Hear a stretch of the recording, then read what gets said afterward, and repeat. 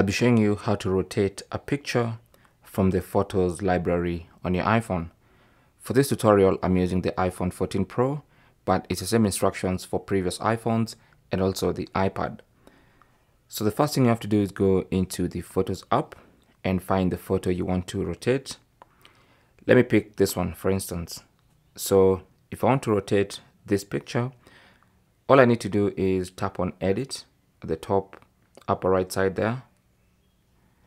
Now, when the editor opens, tap on the crop icon at the bottom here, this one right here. And with the crop selected, you should see two buttons at the top here. Now, this one, the second one is the one I'm talking about. This little box with an arrow facing this way. So if you tap, every time you tap on that button, it's going to rotate your photo 90 degrees. So tap on it once, it's going to rotate like that.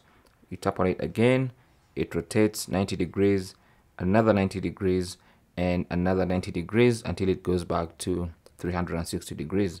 So rotate to exactly where you want it. So for me, for instance, I want it to rotate up to there. Then tap on Done to save those changes. And that's how the photo is going to appear in my gallery. So you can see all the other photos are upright. This one looks like this. And that's basically how to rotate a photo on your iPhone. It's literally as simple as that. Thanks for watching.